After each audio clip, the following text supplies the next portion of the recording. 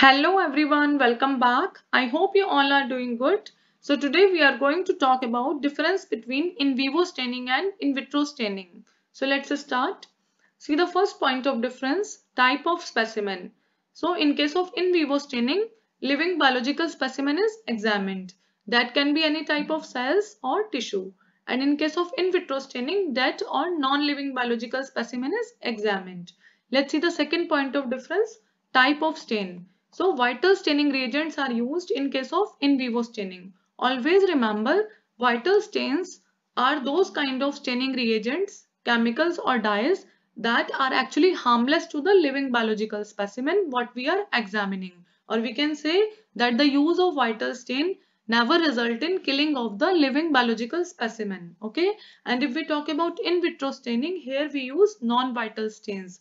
Non-vital staining reagents are those kind of chemicals or dye which result in killing of the biological specimen under examination. Let's see the third point of difference, fixation.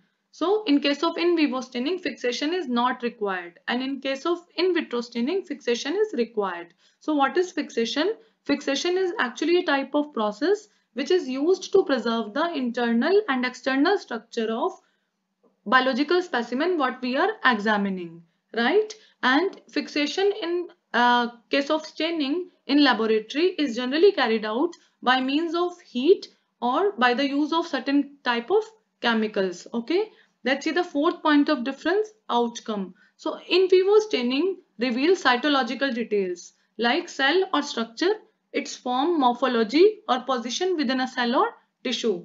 And secondly, it also helps us to know about the sites where particular type of chemical reactions are taking place within the cells or tissue under examination, right? And always remember, in vivo staining is generally used in histology, right? And also in disease diagnosis. And if we talk about in vitro staining, the major outcomes of in vitro staining includes determination of size, shape and arrangement, differentiation between different type of groups, and identification of some special type of structures. And always remember, in vitro staining finds its major application mainly to stain the microbial cells like bacteria, right? So now we are coming towards the fifth point of difference, examples. So if we talk about examples of in vivo staining, then Janus green staining and trypan blue staining are very common type of in vivo staining protocols. Okay, if we talk about Janus green staining, it is used to stain mitochondria.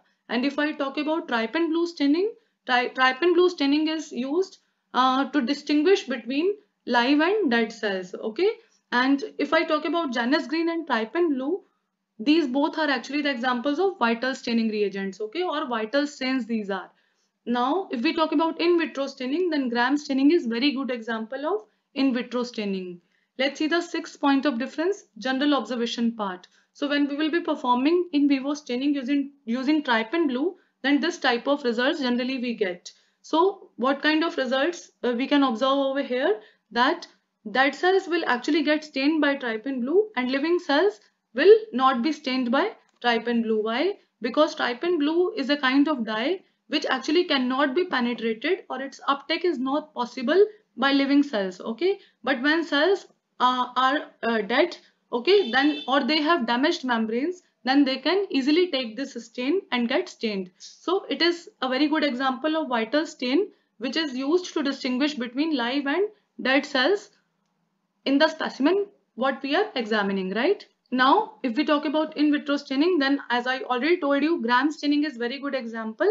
Gram staining helps us to determine what the size, shape and arrangement of the bacterial cells, and secondly, it also helps us to differentiate between group of bacteria like gram positive and gram negative bacteria, right? So always remember that in vivo staining is of very much use when it comes to disease diagnosis, and in vitro staining it actually is useful in identifying various type of microorganisms, or we can say especially bacteria under examination, and also to check the purity of the stored bacterial cultures which have been stored for a longer time period, right? So these are some of the practical applications of in vivo and in vitro staining. I hope this information will be useful for all of you.